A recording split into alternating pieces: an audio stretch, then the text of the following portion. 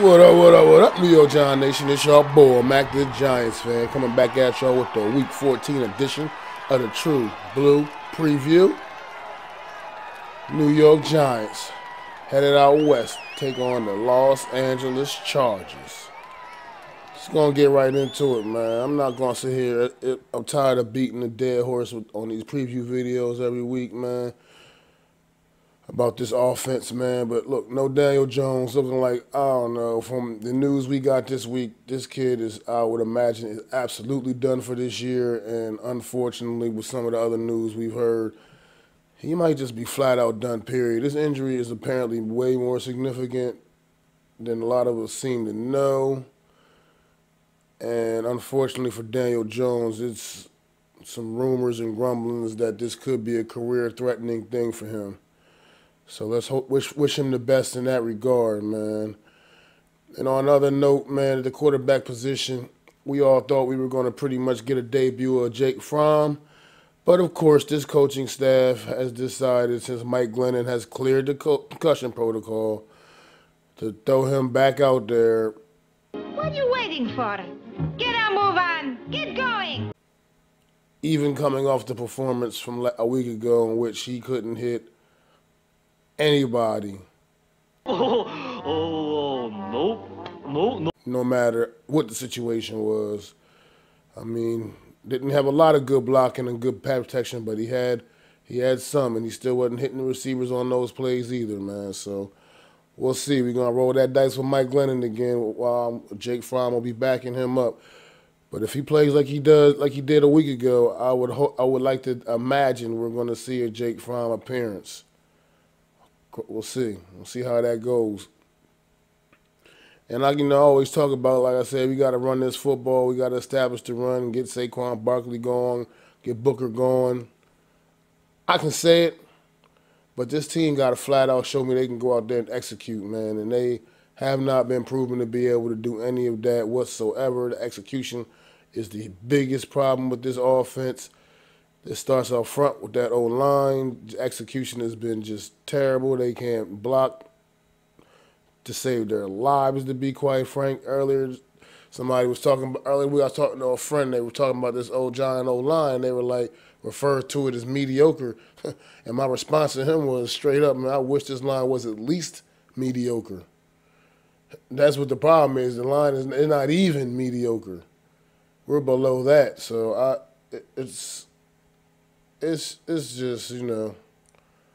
it is what it is at this point. And this year, I just want to see what we got in some of these younger players and evaluate this talent, because right now the guys we're going with are not getting the job done. And then just, once again, injuries obviously a factor for the New York Football Giants. Once again, no Kadarius Toney. Not certain about the status of Shepard. He may return. Who knows at this point? At this point, who even truly cares? This man has missed so much time this year. At this point, him coming back, I don't see what the impact is really going to be, but we'll find out. I mean, he's a good young player, man. I like him, but the guy just can't stay healthy to save his life, man. And Kenny Galladay is also questionable. And who knows how he's truly feeling and what kind of effort we'll get from him on Sunday. Still yet to get him in the end zone. And to be quite frank, not sure if this is going to be the week it happens. But we can hope for the best, man. I hate to be sounding like a Debbie Downer on this, man, but just the reality is with this football team, man. I love them, man, but offensively they can't get out of their own way. And they're completely allergic to the end zone at this point. I'm convinced of it. There's something about this offense that they are completely allergic to the goal line, because they cannot seem to cross it ever. Just not make it look functional. I don't know. Even the one touchdown we scored against the Eagles a couple weeks ago was just like, that ball did everything but hit the ground on that play. So we caught a break on that one, man. But I don't know. It's just, I've never seen a team like they just scared to score points. at least touchdowns anyway. And then as for the defensive side of football, man, I'm going to keep this very short and sweet this week, man. Just got to find a way to get to Herbert, man. You know, that word I like to use, pass rush, man. You just got to find it, man. It has to. It's like the one big Achilles heel with this defense, man, is a consistent pass rush just does not exist. Got to figure out a way to do that, man, and force those quick decisions by Justin Herbert, man. I'm not sure about Keenan Allen's status. I remember he was in the COVID protocol. I'm not sure if he, like I said, actually had COVID or if he just had a contact scare and he has to, pass a few tests. But as of right now, he's listed in the COVID protocol, and we'll see if he'll be available to the Chargers come Sunday. It's looking like he won't be. So that's a break for this New York Giants defense because he is their very absolute best wide receiver. So, and Mike Williams apparently will be out for this one too, as he's been put on the IR, I believe. So, yeah, we will have Justin Herbert without his two best weapons offensively. Well, his two best receivers, that is. But we still have to deal with some of their other weapons. Also, Eckler and they got Jared Cook, tight end, who's a solid veteran tight end, who I'm sure will step up in the absence of Keenan Allen and Mike Williams. But also defense, you just got to put this team on your back, man. I know you are. I'm saying it like as if you haven't already been doing that. But this week is going to be big, man. You got to put this team on your back, absolutely carry them, because clearly at this point you now know what you're getting from the offense, and that's just not a whole lot, man.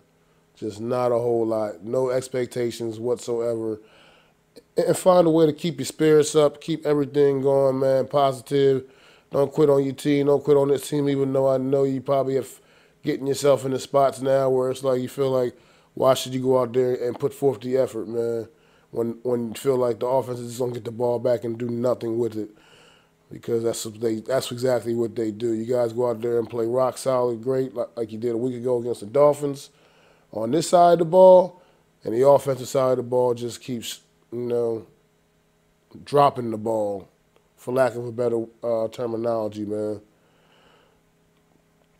So some other things I'll be looking for in this game, man, is just see these coaches, man. This coaching staff, it's like oh, man. They're just right now, they look like clowns, man. They look like and they look very incompetent. And they just, it's a bad look for the New York Giants organization right now, man. Yeah, these coaches look very incompetent. They look like they have no clue what they're doing most of the time. Joe Judge's clock management, the way he's used to timeouts is just laughable most of the time. This has to get better, man. We got to clean this up, man. So, with all of that being said, I'm thinking that we don't really have much of a chance in this one, even with the Chargers issues as well. I think they'll be able to respond a lot better. They're at home after all. They'll be more prepared for this game, because I just feel like that's been our biggest issue, man. We've been going into games unprepared and just flat out not ready. So I think the Chargers are going to go and take us out in this one. And I got the Chargers winning this one 33-17. I know you probably wonder where I'm getting 17 points from, because 17 points is a lot for the New York Giant offense. But I'm thinking maybe the defense can maybe punch one in this week, possibly. Because at this point, it's going to take defense scoring points for us to have any chance in football games. So, Chargers 33, Giants 17, man. Unless this team that I love can prove me wrong, man, I'm not so convinced this week. I'm getting like Los Angeles Ram vibes in this game, like the same type of vibes I got that week, man. I'm kind of getting similar ones this week, so maybe this team can go out there and prove me wrong. I hope they do.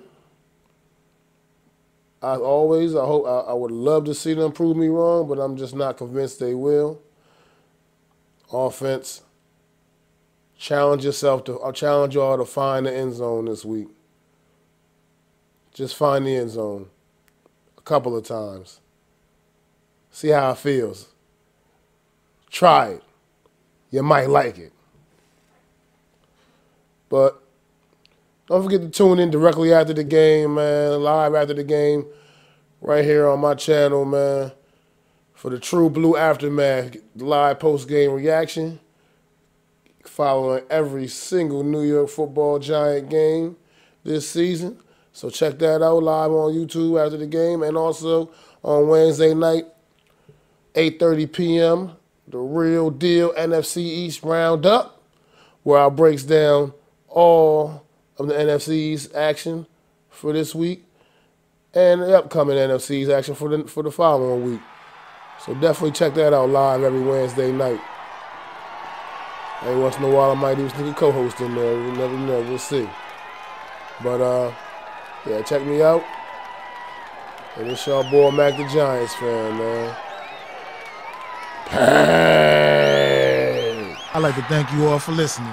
If you was feeling this, please take time to subscribe and smack them likes. Feel free to drop a comment and let me know what you think. Don't forget to ring that bell so you know when I'm dropping new content. It's your boy, Mac the Giants fan. You can find me on Twitter, YouTube, and Facebook at Mac the Giants fan. That's MACDA Giants fan.